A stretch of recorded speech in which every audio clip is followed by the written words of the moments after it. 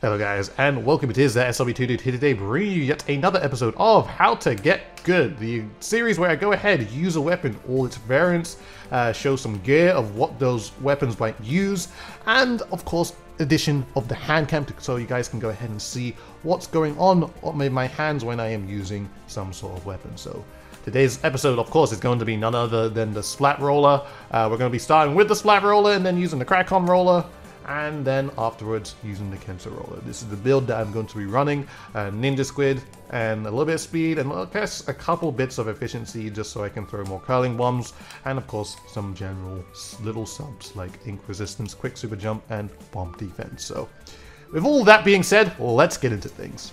Alright, so we have got all the players in the lobby and they're using the regular Splat roller. Now, personally, out of all the rollers that we're going to be using today, this is by far my favorite. Mainly because the curling bomb is so useful when it comes to just trying to move around the map when you are using a roller at the same time. So this is going to be on Moray Towers, so it's going to be a little bit interesting of how we get things done here. But as you can see, I am just basically running down and coming to the Rainmaker. We're trying to get for the pop, but as a roller, it's probably not even the most safest thing to do that, so I'm literally not even going to go for it at this point in time. Michael is trying to get towards the sniper, or try to get closer to it without being spotted by that heavy splatting. And I know that Pro knows I'm there, but I just don't want to basically waste my life here. Just going to quickly take this guy out, get the roller as well. I mean, not the roller, but the what you call the forward splatter shot pro. Go ahead, we should be pushing up pretty far with here. I'm actually just going to chill here. The heavy splatting's at the top, so I'm just going to toss some curling bombs so I can actually lead away there and ninja squid my way around. Right now, the Rainmaker's there by himself. Oh, there is a stealth jump here. We should go ahead and take that out really quickly. He's not trying to go for it. He's actually going all the way back up, so I'm just going to go up. Take that, sir. The Forge should have just spawned in, and Luna's right here. Thank you very much. Everyone is dead, and that's going to be a pretty quick game. It's going to be a very quick first game. I feel like we should use the roller, well, at least this roller, just one more time, so we can get a little bit more usage out of it. But either way, I mean, the start wasn't bad. It was pretty quick, I'm not going to lie. It was a really good start, I'm not going to lie. So let's get into the next one. Alright guys, here we are again using the Splat roller. I mean, when it comes to Rainmaker, we can never really tell if it's going to be a super quick game or a not super quick game, but here we are, it doesn't really matter. Let's see what we can get in this one, either way. Now, we've got two Splatter Shot pros on our side, and they have a heavy splatting, and they have a pretty balanced comp, actually. So, gonna go straight for the pop. On this map, it's probably very possible to do that. We got some people, you know, saying, hello, dude, and all that. I'm just gonna try and pop this real quick. Nicely done. And I don't think I can push into, like, I feel like the roller in this game is one of those types of weapons where you can't really just go ahead and push just by yourself, like, well, you can't really push if people see exactly where you are. Like, you can't just go ahead and run up to people like you could kind of with T-Tech. So you kind of have to play a little bit of a shocking game to some certain degree. I was thinking of jumping, but I don't feel like I don't think it's really possible because I know there's a guy on the left side. My friend's going to be able to take him out, and we should be able to push fairly far with him. I'm actually just going to go ahead and push up. We have a teammate going all the way in. If I can actually hit my flicks correct, there we go. I can't push through here, so I'm actually going to go under, be a little bit sneaky, take the heavy splatling out. This carbon is dead, one is off the spawn. I'm just going to splash down to maybe take them out there. Never mind. Okay, now they're dead. Wham! Take the pro out of spawn. I probably just wasted my life there. I probably would have had a much better time going around to the left side and, you know, just going around and taking that person out. But, of course, didn't happen. And we're in a kind of a position where we should just go ahead and hold mid, and we have loads of control. So as a roller, what I can just kind of do is just kind of shock and wait for them to come for me until they're at a certain point where I can go ahead and just go for a one-shot. Now, this is probably the case. Oh, I died to the Rainmaker shot. Okay, that's kind of my fault. I was kind of thinking, should I go for the Carbon first, and then... Or should I go for the Rainmaker guy first? And of course I chose the Rainmaker, missed one shot. And as you can see, now we're in a kind of a weird situation here where, you know, we're trying to figure out how to get back middle. I mean, the good thing for us right now is that in order for them to win, they literally need to win, if you know what I mean. They have to actually basically push it past 0. Nicely done by that heavy Splatling. The awkward thing about that is that he saw exactly where I was, which is kind of like one of the weaknesses or biggest weaknesses of the roller. As, you know, if they see exactly where you are, then of course they're going to outpaint you most of the time. So you got to be really careful about things like that. I'm just going to go ahead and toss a couple of curling bombs. Hopefully I can get close. I am a roller with Ninja Squid, so there we go. I got very lucky that that Carbon didn't go ahead and kill me. I'm not too sure where the Pro... Okay, the Pro is right next to the Heavy Splatling, and I can't push ahead until we get a little bit more paint down. It does seem like we're trying to go to the left side, and I'm just hoping that maybe they start rotating to that side too, so... Oh, the Carbon is on the wall? That's the last thing I was expecting there. That was really the last thing I was expecting there. I didn't expect the Carbon to be on that type of placement there, but lucky for us, we did take out 2 as we're trying to get back into this game. Well, I mean, we're kind of in the game already. We're already kind of won. All we need to do is defend. I guess that's my bad there for not actually positioning myself in that place. Probably should have expected that the Rainmaker shot would have just went into that position there. So that is my fault. And I, of course, account for all my faults. No one is perfect, so we do see we're pushing them pretty heavily here. I do want to get in, but I always kind of like to... I play safe quite a lot. I play pretty safe in a way so I know that I'm going to make sure that I can win most of my fights. Because, you know, sometimes being too risky can really lose you the game, and I don't want to just kind of rush in and then throw my life away for no reason. If there really isn't a reason to. Plus, we're already winning, so it doesn't exactly matter how hard I push in for. I believe we're looking for the Heavy Splatling. He's on the gratings, so he has showed where he is. I'm not in a really safe position, so I'm just going to get myself out of there. As I attempted to, but the Heavy Splatling did spot me out there, so... Wasn't great. Probably should have even... I mean, I think what I probably could have done is just kind of waited before I actually tried to do anything. There is a beat bomb coming in. Oh! Gets the substrate for all they quick. And they need to get to the Rainmaker for them to really, you know, do anything. And it doesn't seem that they're going to be able to, so... It seems like we're probably going to win this game. And, well, fairly seamlessly. So, that's a good game on our part. I mean, I guess the things that you can kind of take out from that game is that I didn't really need to do much to the point, or till we got it to, I guess, 1. Because there wasn't really any point for me to do anything more when we got it to that point. So, either way, good game. Shall see you guys in the next one. Okay, so we are now switching on to the next roller, which is going to be the beacon/baller roller, which in some ways can be very helpful in a weird kind of way. I mean, the weapon does have beacons, so I'm going to try and figure out some places to go ahead and place them. Luckily, we are playing on Moray, so if we are playing on Moray, I'm just going to go ahead. I'm not even going to bother going for the Rainmaker pop, mainly because I will die if I drop into middle as a roller, so, I mean, or unless we're close to the pop, but I don't want to risk that. I want to make sure that we are safe and I can go ahead and build baller when I need to and push when it's actually safe. So let's go ahead, use this. This is the build I'm going to be running. I'm going to be using quick respawn, a little bit of it. And yeah, shall see you guys in. So here we are, going into Rainmaker, Black Belly, or Moray.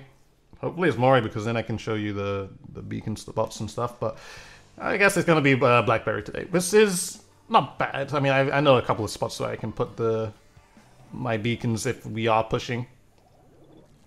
I don't know if I'm going to be able to go for the Rainmaker pop. The only awkward thing about not having a curling, or using this rally, is that you don't have a curling bomb, which is, you know, curling bomb is just really helpful in my opinion. Hopefully we can get the pop here. I don't think we're going to be able to. Okay, I'm backing up. I'm backing up completely. I kind of just want some more ink control to some point. I couldn't get the kill there. I wanted to get, like, if we had some ink control on the left side, then maybe that would have been possible. I would have been able to move pretty easily to that side, but it is fine. We have killed 3, and we're looking for an orange NZAP somewhere. He is backed up and used missiles, so we just need to slowly move ahead. And I'm actually going to put a couple of beacons there. Well, I'm just going to put a beacon there and hopefully be able to push up. Hopefully this Lunar Blaster doesn't, well, not Lunar Blaster, but Range Blaster doesn't notice me too much. Can be able to push that. Okay, we're pushing ahead. I'm going to put a beacon there, just in case. We'll be able to get a lead. Oh, what? I missed the flick on that. It's fine. It's totally fine. I'm going to quick respawn right myself back in. I'm going to jump to the beacon in middle and replace it with another one. So just so you know, if you are a beacon user, you'll deplete your beacons pretty fast instead of just being a person that's not using a beacon. I can just kind of chill here. I could take the blob out, but I want to make sure the Rainmaker gets any closer, and then I can take both out. So, you know, a little bit of a patience game that needed to be played there. That is the orange NZAP position there. I'm going to put another beacon here just in case, and then I'll use my baller just to push the man back a little bit. Just going to pop here. Quickly take the blob out. Hopefully the bubbles don't rebound. Just playing a little bit of a patience game here. That's why I kind of see how this roller is played. It's just, you need a little bit of patience before you can really do much. Hopefully this guy comes up here. I'm not going to be able to pop it because I am a roller, so I'm just going to back up a little bit. I do have my beacon set up in 3 places, which is always nice for my teammates so they can come back in really quickly. That guy is very weak. Backing up. Thank you very much. He tried to challenge me. It wasn't going to happen. They're moving towards the right side, and I'm close to my baller, so I'm just going to quickly charge it. So I have it. I'm here, popping on the man. There we go, easy kill. And now we can push ahead a little bit. This guy decides to push ahead. I should have just went for the flick there. I would have been able to kill him pretty easily, but it does seem like I only have 2 of my beacons set up, so I'm going to put another one down. And I know for sure that there's 2 people on the left side. That's actually another interesting thing, that the beacons also help you to locate certain players on the map. Oh, he's so weak. Maybe what? Again? Nope. Okay. So, awkward thing here. They're still trying to move to the right side. I'm gonna come back. I can't stand too close to that spot, otherwise I will be killed. He jumped over me. Come back here. Thank you, sir. Alright. Luckily, I was very lucky on that. I was very lucky on that. I could have been taken out pretty seamlessly there. I'm gonna try and charge my baller really quick. Oh, I hit him a little bit. Pushing a little bit aggressively. They might try and do some really weird things here. The Ninja Squid is helping me quite a lot. There we go. Last one is the Splashomatic. And I'm not even too sure where he is, so we're just going to go ahead and win that game. That's worked really well. So, I mean, those beacons did really help. I mean, especially if my teammates died a lot, so, you know. Really good stuff. I mean, the game was well played. I had my specials and I always needed them, and we won the game. And that's exactly what you want. So, we'll go ahead and use the Kensa roller now, and I'll switch up my build a little bit. Okay, so here we are using the Kensa roller. This is the sort of build that I want to run using this thing. Have a little bit of object shredder, spin speed, 1 sub ink resistance, 1 sub bomb defense. The only thing I don't have on this build right now is the quick super jump, which I could add in any kind of way. Maybe I might have to remove like the Ninja Squid or something. But I don't have anything right now that has a quick super jump, which I would highly recommend. So, I mean, personally, don't use this particular build. Get something, use this build, but try and remove maybe a swim speed sub for the quick super jump, just so you have it. But either way, let's get into it. All right, so here we are, guys. This is going to be, hopefully, the final game. We're going to be using the Kensa roller, which is going to be a super helpful roller, in my opinion, when it comes to trying to lead a push, because bubbles, in general, really do help that. as long as that the other team don't like brute force or basically just go ahead and shoot them down. So that's basically the thing you need to avoid. And of course you get a Splat bomb, which can be really helpful just for some interesting plays too. So I'm also just going to continue to use my Ninja Squid as best as I possibly can. Use my Splat bombs if I can. At the same time, there's a guy also coming left side. I do want to play safe. I'm just going to wait until he tries to do something weird. Unless the person moves back. There we go. Last one is a dynamo. And that is where he's positioned. So I'm just going to be, again, playing it very safe. I'm not getting hit by this dynamo. Alright. I'm moving ahead slowly but surely. I'm really close to bubbles right now. They've used missiles, so I'm going to try and get my bubbles out before that they... Oh no, I got picked off there, dude. I wanted to really use my bubbles, like, right after the missiles, because then I know I wouldn't have been contested there, but then I got taken out. But my teammates did a pretty good job of actually taking those people out that were there. Object Shredder, in this case, is actually going to help me pop the Rainmaker faster. The only thing about being positioned here is that we don't have my bubbles now, since I did die. I did die in that one situation, so thank you very much. Roll is always pretty superior when it comes to being under a ledge. You can have some really good situations. Oh, the missiles did kill me though. The missiles did kill me though. That's something I didn't want. We had a little bit of a deja vu moment there, but it's fine. I do love that my teammate here has actually put a bunch of beacons down so we can also jump back in pretty easily. If they're positioned here, they might try to go left. And I do want to get my... I just want to get my bubbles ready. That's all I want to get. So I'm going to have to paint a little bit. I do have my bubbles ready now. I could do a couple of things right now. I think I'm just going to go for the kill now. There we go. Okay, I have been missiled. I'm actually going to die to those missiles. I should have been way quicker than that. Also, I probably could have used my bubble at that point too, just to kind of defend myself there. That's probably what I would do next time. Bear in mind, I don't play this weapon a lot. I don't play this weapon a lot, but I still feel like I can give a decent understanding of how you could play it.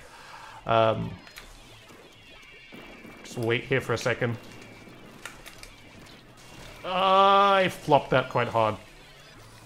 But that's okay. They're just gonna go ahead and push. It's gonna be a pretty hard push here. I should be able to still defend this pretty well. I mean, my teammates got it handled. It's just like one guy and his friend somewhere. Where'd you go? There's two guys there now. Okay. I'm gonna die to a bomb. I should just wait where I was. I just need to be patient. Sometimes you get a little bit impatient with this weapon, I guess. But either way, we're stopping it still. I'm going to go ahead and throw a bubble. Well, not a bubble, but a bomb. I'm just going to slowly swim my way around here. I know there's a guy right here or something. Oh, I did hear someone there. That is the dynamo, it seems. There is a guy in front, tossing a bomb. I do have bubbles ready finally. I'm actually going to go ahead and pop them. It's going to help a little bit. Hopefully I can get them popped so I can actually get some ink down. There we go. We're going to get away with one kill, but the dynamo comes in with a nice kill there. They are all over a half fight too, which is kind of not what we want here. Struggling a little bit, but it's fine. Just going to go ahead and run my way through here. I am going for... Nope. I cannot push right now. I'm in a position that I cannot push. I'm going to toss a bomb here. Hopefully that kills the dynamo. There we go. Alright, cool. We got something going here. I just got to be really careful of the splatter shot. I'm actually going to pick the Rainmaker up just so we can get something done. I do hear the burst bomb rush. Oh, got to be very careful. Thank you very much, team. I'm positioning myself here. There's two down right now. Oh, the dynamo is dead. I should be able to get a fairly good push here. Thank you very much, sir. And we're going to get the lead. Oh.